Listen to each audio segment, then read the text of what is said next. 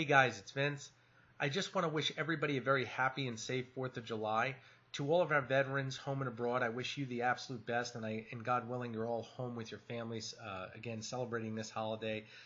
We can never forget what Independence Day means to this country and to those who have fought for this country. And again, I hope everybody is saying thank you to every vet that they meet, they see, they know. Without them, we would not be able to do what we do. Let's not ever forget that, and always remember what Independence Day means to our heritage. That being said, I want to cover in this video a couple topics that keep coming up redundantly. I'm getting busier and busier, and I feel like at one point I'm getting caught up, and then of course it just doesn't happen. So what I want to do is just cover a couple quick topics that seem to be redundantly getting placed more and more in front of me, and that is about performing a retrofit on a Chinese machine. Now, many of you have questions when it comes to doing a retrofit as far as what it involves. And I get questions about this all the time. I get pictures. This is from a potential client, and I'm covering a retrofit with him right now.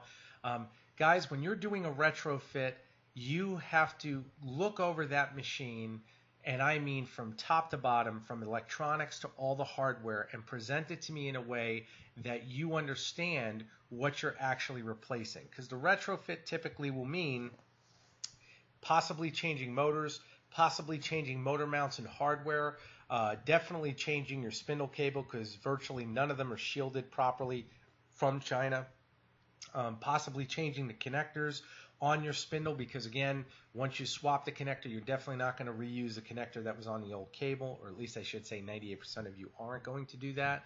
And again, it's a factor of budgeting as well.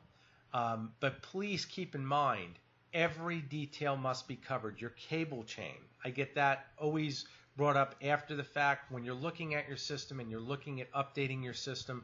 The cheap cables that come from China, once again, they're not properly shielded.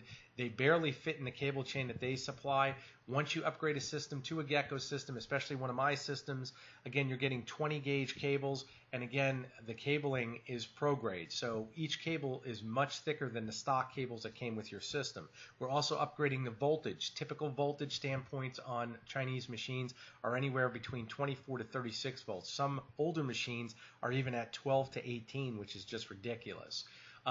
When you're looking at that, I want you to really pay attention to all of these factors because, like you see right here, I believe this spindle is either an 800 kilowatt or a 1.5.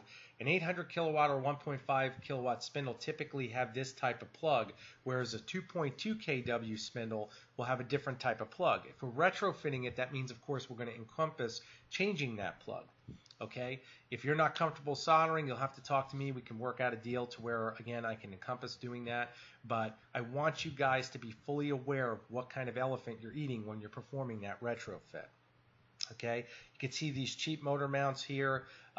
Again, they're nylon spaced. If you're gonna go with new motors, or if you're gonna swap out, again, the motor mounts for more rigidity, you're definitely gonna want to go with a stainless platform as a standoff. I don't recommend aluminum; it's a little softer. But again, any metal substrate is definitely going to be better than plastic, so just keep that in mind. As we go through here, you can see that we've basically got a plug that, once again, the client is actually showing me to let me know what he's exactly using with his system. And again, doing that mainly because, like I stated earlier, the 2.2K spindle uses a totally different plug than what's used on the 800 kilowatt or the 1.5. You can see it's still a 4-pin, but this variable, again, you can see the ceramic insert inside there. It's a totally different plug platform. So once again, always the pictures he's providing is excellent, but always review the details. You can see he took another picture, which is perfect. This is an area I wanted to cover because this actual system is a little bit different than what I'm used to seeing. Once again, this is the panel of a 6040 integrated Chinese system, once again built by them directly. And you can see here, once again, and I've covered this many times, but he was nice enough to actually take a picture of the VFD. This is one of those Now Forever VFDs, another brand that just hit the market. You could see none of these wires over here are properly shielded. We've covered this numerous times. None of these wires in this system are going to give you bulletproof performance. odds are you're definitely going to be dealing with lots of EMI, especially with the VFD once again mounted inside the unit.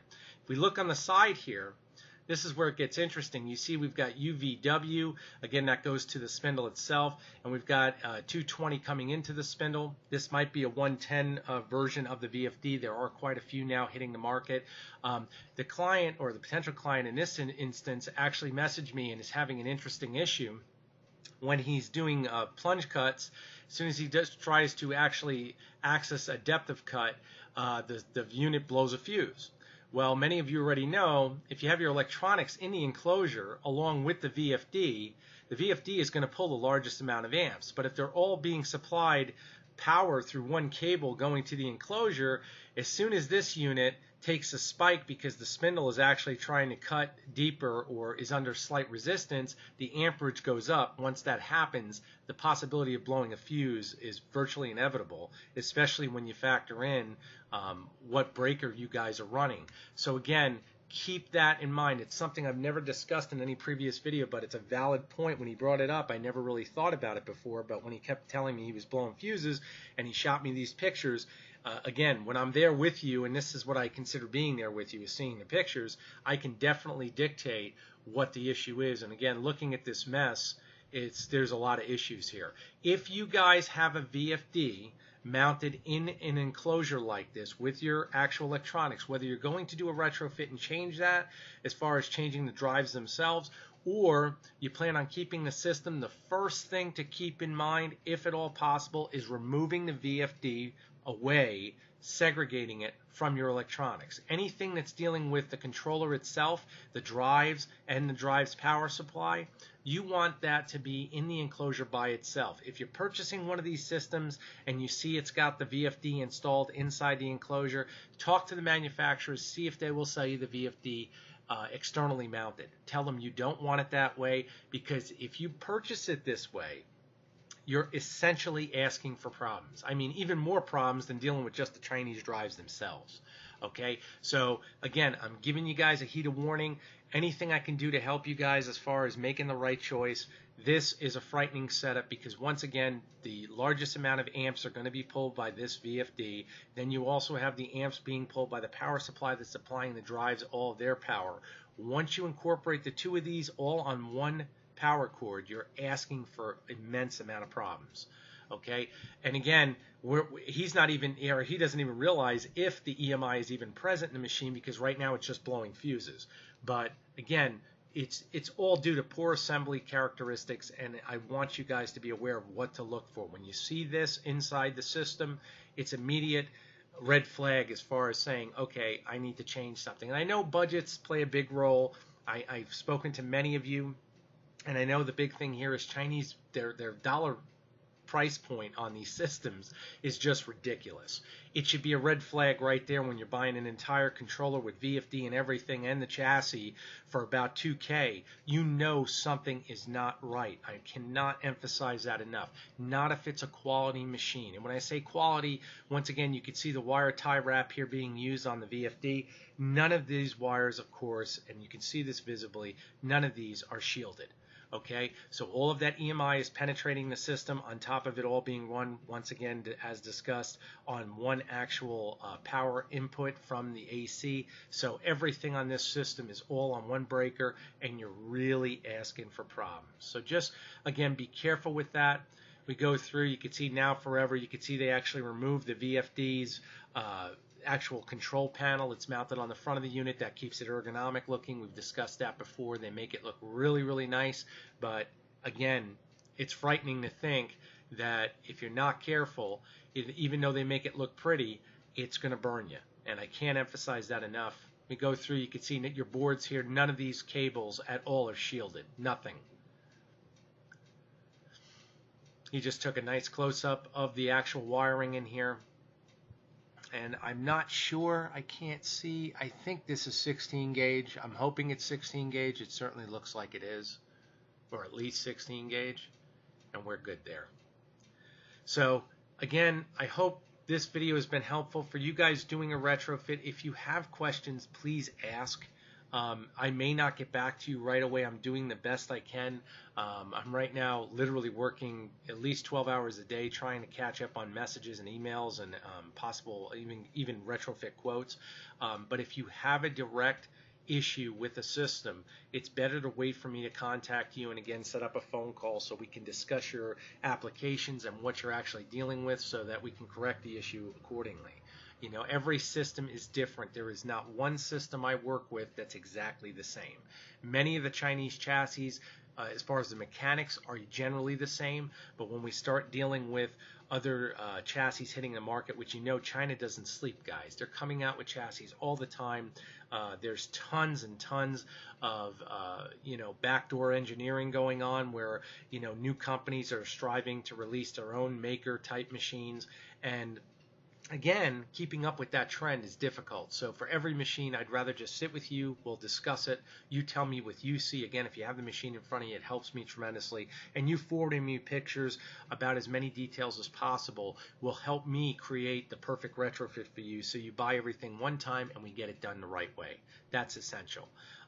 Something else I want to discuss with you guys that has been happening quite a bit is I actually have another client of mine who's doing an upgrade on a 6040. I've had quite a few of them actually taking place, but this particular client actually sent me some video footage of him performing the upgrade using one of my controllers, which again, I cannot emphasize enough, guys. If you send me videos, I want to show everybody what you're doing because you're going to help teach everybody else what's going on. The more educated everyone is, learning from everyone else, that's what we're aiming for.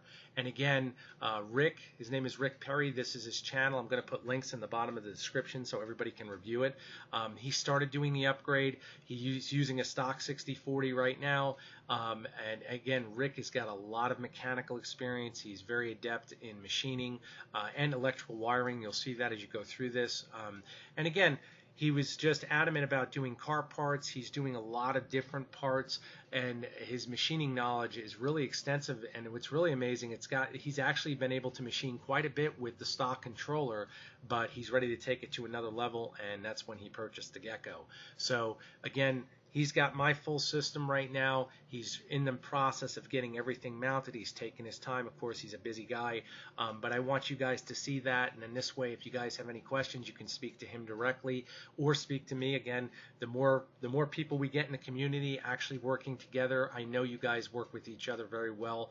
And any questions that come up, we can all answer together, and that's the whole point, is that we help each other and with the correct information. And that's what I really want. It's just we all know there's a plethora of misinformation online, and I'm trying to do my best to eliminate it slowly but surely. As a team, I know we can do it. That being said, I want to finalize the video with a thank you to everyone once again.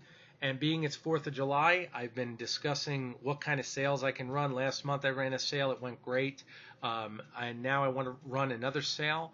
For any of you that want to get involved in CNC, and I wanted to come up with a package basically designed around plasma systems, because I have a lot of veterans coming home that want to start businesses, and welding in the military is very common.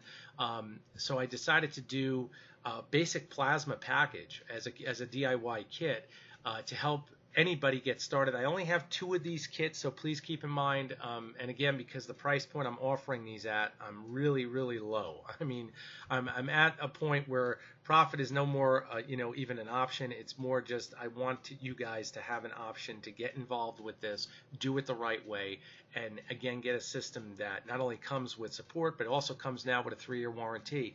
Gecko Drive, guys, just to brush up on things, make sure everybody's on the same page. Gecko Drive now is released a 3-year warranty standard on all of their drives. Okay, that is the longest warranty in industrial drives you will find. Okay, a 3-year warranty is just amazing. So again, you're going to get peace of mind. You're getting U.S. support. I put this package together with my own components. I know it's a fantastic package for anyone wanting to get involved in CNC, whether it be with a plasma system, which is truly what I designed it for, or if you want to do a 4-axis router. Again, very capable system. We're going to go with a G540. We're going with my 48 volt, 12.5 amp power supply, 4 300-ounce 1/4-inch dual shaft steppers. we're going to either give you the option to go with 4 13-foot of my pro-grade motor cables. They are 300 volt, 80 degrees Celsius temperature rated cables. They're made with signal cable. These cables, guys, I cannot keep them in stock. I mean, they fly out the door. They're really, really well made. And they do have the DB9 motor connectors already on them. You don't have to solder them. Or for my DIY guys, if you're doing a plasma system and you want to go bulletproof, and I mean extreme bulletproof, we could go with 60 foot of double shielded 18-4 cable, and I'll give you the 4 Pro solderless connectors and also the solder connectors for your double shielded. So again, you guys have the choice. If you do go with the 4 motor cables, I'll still throw in the 4 Pro solderless connectors, so you'll be all set there. It's more or less a plug and play system as far as a DIY kit. The only thing you'll have to do is wire the actual components as far as, of course, the drive itself and all the other accessories inside your enclosure. But $500, you guys are saving well over $100 on this package. I'm giving you all the latest and greatest, and of course you're getting a 3-year warranty through Gecko. And again, I'll do 500 shipped in the US. If I have international clients that would like to purchase this package, once again, I only have 2 of these. So message me and I will split the shipping on international orders with this package. Okay, so keep that in mind. You can message me direct at storm2313@gmail.com. I will not do these sales through eBay because, again, the fees will kill me on this. Okay, they take about 13%, and I'm giving you guys back what you've given me. And to me, that makes more sense. We work like men and we work like professionals, and you contact me and we'll do the deal right and get you the best price we can. So once again, everybody have a great 4th. Celebrate with your family. Eat well. And again, God bless America. Take care.